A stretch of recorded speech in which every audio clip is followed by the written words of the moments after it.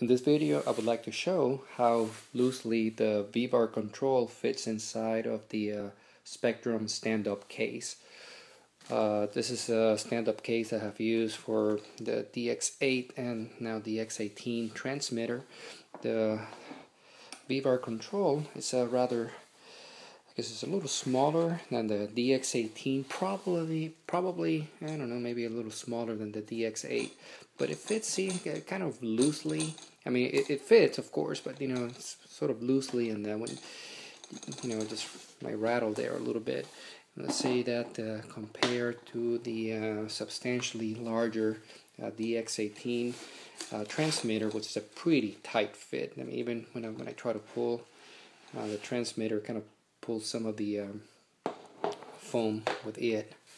So the whole point is that the VBar Control, you know, will fit, but it's a loose fit.